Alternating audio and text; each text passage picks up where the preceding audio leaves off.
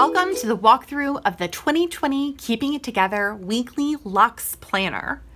As you see on the very first introduction page here, we're going to remind you of our mantra, to do more, be more, and give more. This has been our mission since day one, and it's a mission we wish to share with you all as well.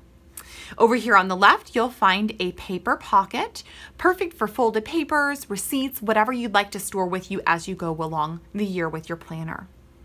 Let's go ahead and get right in. The first spread within the planner is going to be a quarterly check-in.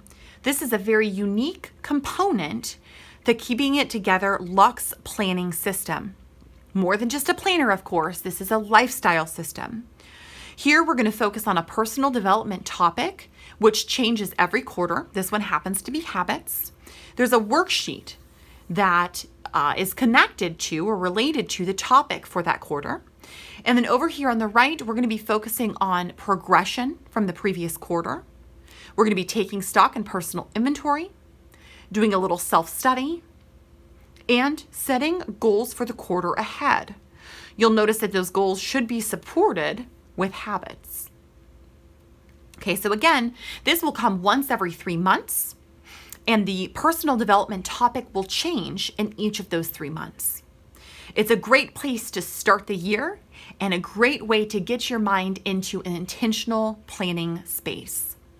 Hopefully, we'll take everything that we've done here and apply it into our monthly and weekly planning.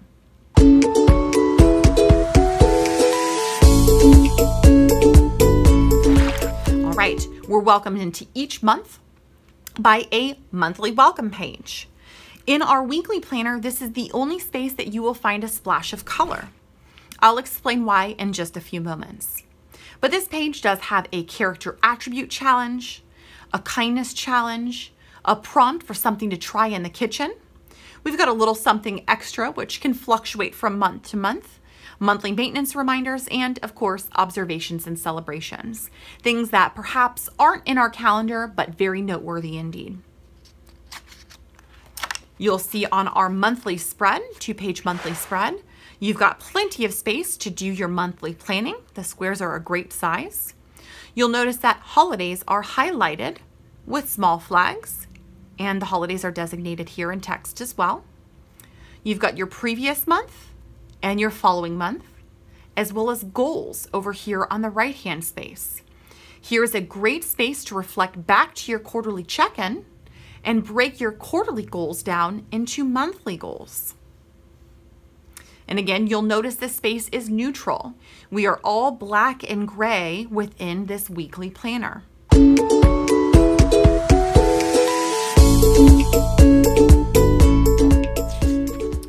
As we enter into our first week of the year, December 30th through January the 5th, you'll see that every day of the week has its own column. This is a vertical planning space. On the top of each day, you have a space for tasking. On the bottom of the day, you have a space for time blocking and scheduling. The layout of this planner is perfect for a visual personality. Being able to stack your days up against each other and see where you have open space, see where you're quite busy, and just make your plans accordingly. Very, very visual, which is why we have chosen to make the weekly planner neutral, allowing your plans to stand away from the page, allowing your highlights, your colored pens, your stickers, your washi to make an impact, to stand away from the page and be more visible to you, the planner. Over here on the left-hand side, we do have a customizable space. It can be used as task listing for the week ahead. It can be used as headers if you'd like to. For example, you could put meal plan and then plan your meals on each of the lines to follow throughout the week. This space could also be used with our weekly tracker stickers. This, for example, is a habit tracker, fits perfectly into the space. We also have an option for meal planning. These, again, are stickers. You can stick it right into the space and customize your weekly spread. Also a fun way to start adding some color to the page. Now, at the bottom, you may not be surprised to find, of course, weekly gratitude. We want to keep weekly gratitude at the forefront of our minds, as well as our wellness and self-care. You'll also find an inspirational quote at the bottom right-hand side. These inspirational quotes are handpicked by our team. Each of the weeks to follow throughout the month have the same formatting, the same layout, but at the end of the month, we do have a few bonus tools. At the end of each of the months in our weekly Luxe Planner, you will be greeted with a monthly budget. Okay, our budget includes both income and expenses with prompts for totals and savings. The next spread is for looking back and looking forward. We've got a monthly reflection as well as monthly aspirations. These are some really great worksheets to keep you present.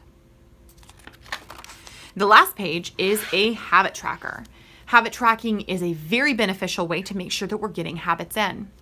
You list the habit that you wish to get into your routines, and for each day that you accomplish it throughout the entire month, you can color in, give yourself a check mark, put a star, whatever you'd like.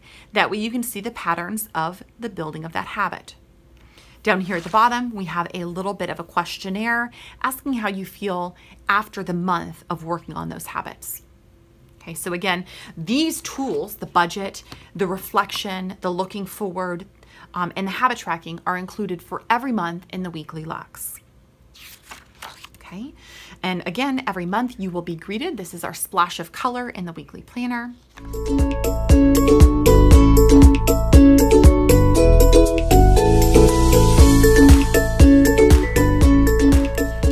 Bonus check-in that we like to call an end-of-year reflection that comes right before December.